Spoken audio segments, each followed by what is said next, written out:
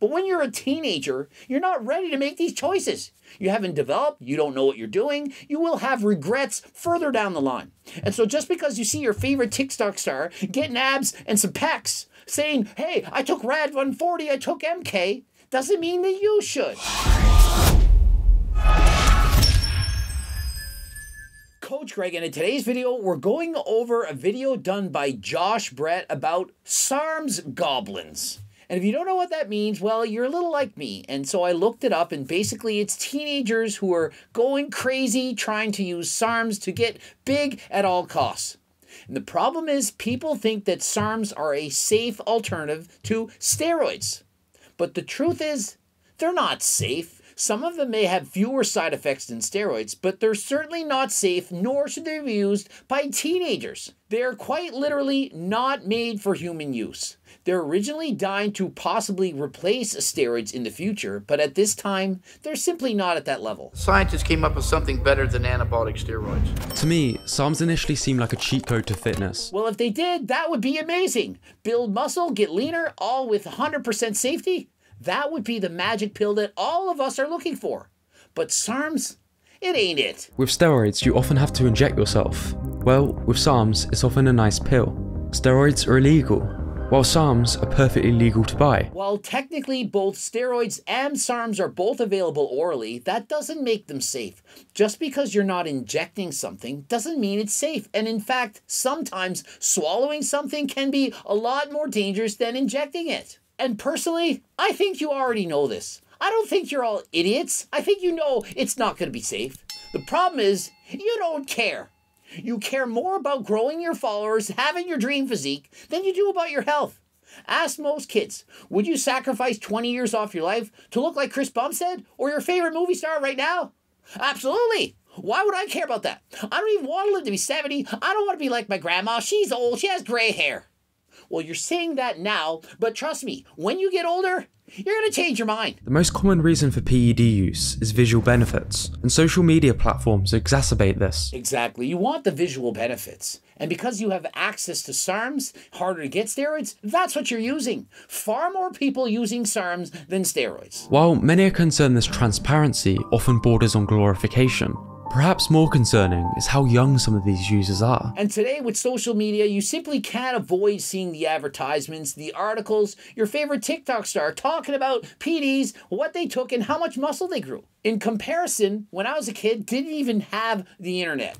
How would I see it? How would I know about it? It was not something you thought about. You just went to the gym, worked out, hoped to have a decent physique. There were no social media posts, Instagram, and so on. You look around, you saw your friends, you had a little bit of biceps, you were good. But today, even if you're the biggest kid in your class, there's always someone bigger, leaner, better somewhere else. And so you never feel that you're good enough, hence why people are taking Sarms. They were able to become popular through a loophole. Internet marketers realized if you add a quick little disclaimer stating they're not for human consumption, they're legal to sell. And so they found a loophole. And at first, you had to have it as an eyedropper. You know, I'm buying these Sarms and doing an experiment. I want to see if my rat turns green if I give it to them. But that's not what people are doing. Come on, people. You know what people are doing. They're using them. And so if it's for research purposes only, not for human consumption, why does it come in a nice shiny package in a pill? Really? Now, their intended usage has become slightly more blatant. Interestingly though, most knowledgeable enhanced bodybuilders are cautious. And so if I'm seeing a bottle of Hulk pills, I'm not thinking, that's an experimental research item to give to my rat. No, I'm thinking, that's for me. I want to look like the Hulk. Or perhaps like Liver King, The Rock, Mike O'Hearn, and so on. They'll write blogs and articles pretending to be scientific reviews of the Sarms, but in reality what they're doing is they're trying to populate the first page of Google. And so think of it. You have a company trying to sell Sarms, you write an article and say, this is how great they are, they're not very dangerous, they're all going to give you these benefits, and it looks like a science article. Meanwhile, you're the owner of the company writing the article. Researchers analysed 44 Sarm products. They found 39% contained unapproved drugs, like steroids. 25% contained substances not even included on the label. And so think of it, 39% of the Sarms bottles you're buying have unapproved drugs and 25% have things that aren't listed on the label? Imagine getting away with that. And it gets worse. Several contained a drug that was abandoned by GlaxoSmithKline a decade ago after it was found to cause cancer in animals. And so that drug that's been abandoned because it caused cancer in animals, well, it's rats, and it's actually cardarine, GW501516.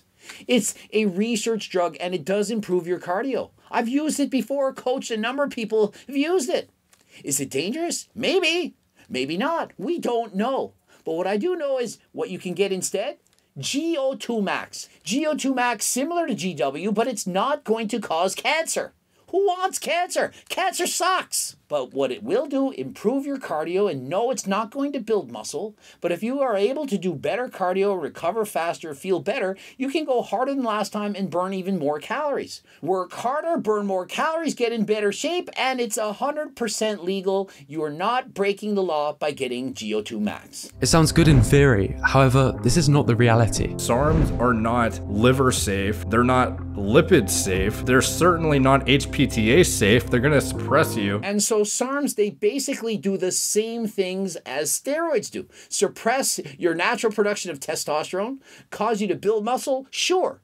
But what happens when you go off? You get suppressed, you're going to lose that muscle that you built, and you're going to then want to go back on. You might have a lower libido, and so it's not something I'd recommend to a teenager. Now remember, if you're suffering from low testosterone, there are several things that can do, several things that can cause it, not just taking SARMs or steroids, but possibly starving yourself, getting too lean, not getting enough sleep, partying too much. If you're suffering from any of those things, well, obviously change your diet, get things fixed, get the proper sleep, reduce your stress. But what you can also try is G-test or 3-test. On the Joe Rogan podcast, Andrew Huberman said that Fedosia aggressivus and Tom Catalee, Ali's favorite, can increase testosterone levels by 100 to 200 points each. And so that is substantial. These are not the test boosters of old. Those, they hardly did anything. Perhaps 10, 20 nanograms per deciliter. But the ones of today, they are significantly better, including ashwagandha. Even Jeff Nippert is taking ashwagandha. The stuff really does work. Give this a try. Code Greg, 10% off. I Went Blind, Teenagers' Experience with SARMs was a video posted detailing a user's experience with vision damage.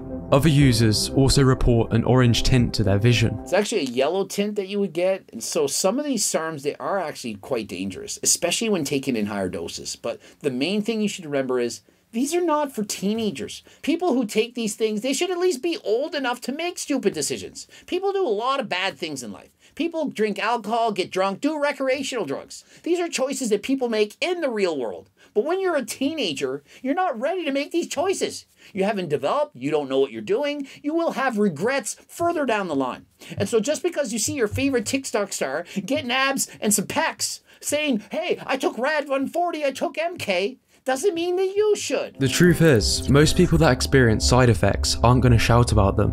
I know a few people who like to keep this private. And so Josh mentions a lot of people who have side effects are not going to broadcast it. And so a lot of times you just hear the good and not the bad. And also remember this, the vast majority of people who are taking SARMs are not open and honest about it. Same with steroids. People don't want to admit that they're taking it. They do it in secret. And so they're taking these things, showing before and afters, making their natural transformations. Oh, look at me, 100% natural, like the Liver King. Then later you find out they're spending $15,000 a month or more, enough to buy a car, and or they're taking SARMs. They're taking steroids, they're taking something. And so stop comparing yourself to other people. Learn how to train, eat healthy. Remember, if you're young, you're going to experience newbie gains. Why try and enhance that? You're already going to be making the progress. Wait until you're older. For those of you saying, oh, it took me years to get where I am. Yeah, I don't want to wait that long. And so that's the problem. People want it yesterday. They don't want to wait. They don't want to work for it. But anything that comes to you easily, that you don't really have to work for, it's not nearly as enjoyable as if you have to really train to get those results. You really have to suffer to put in the work. Trust me, if somebody gives you $1 million, yay, it's $1 million. Wouldn't you want to work for it? To study, get an education, and build your brand, and take years, decades to get there? Or would you rather just inherit your $1 million and retire at 18? You'll spend it all, waste it, not appreciate it, and before you know it, in a couple of months, you'll be like, oh, what next? What do we do now? And so no matter how much steroids or SARMs or whatever you take, you're going to be impressed for a few months, sure. But what about after? After you've built that muscle, you're going to want more. you won't be satisfied. You'll compare yourself to even larger, leaner athletes and think, oh, I'm not good enough. I'm not good as them. No matter how great you are, there's always someone better. Even Chris Bumstead, Mr. Olympia champion, he could look at Big Ramy and say, oh, I feel small. Look at his arms. Have a healthy lifestyle, learn about diet, be consistent, put in at least a few years of training naturally before you decide to go down that road. No, not a few years, 10 years. A few years? I started training at 10. Should I start at Sarms at 16? Think about it. Chris Bumstead was taking PDs at 18. Shouldn't have started so young. Yeah, he's a Mr. Olympia, but almost ready to retire. He's in his 20s. And so you need to hold off more than a few years. A few years, not nearly enough. Wait till you hit your natural genetic limit and you're an adult. Just because you're 16 years of age, you've been training since you're 13, it's not time to start taking SARMs. You need to wait till you're older. Once you understand that your potential is much higher than you originally thought, you won't be contemplating roids ever again. He's saying once you realize your potential is so much greater than you think it is. What if it's not? Most people, their potential is less what they think it is. You're thinking, oh, I should gain 20 pounds of muscle my first year. You gain 10. And so your potential is lower. And just because you train, eat healthy, do everything perfectly, does not mean you're going to look like your favorite social media star. And so stop comparing yourself to other people. Have realistic goals. Compare yourself to yourself. And don't do SARMs.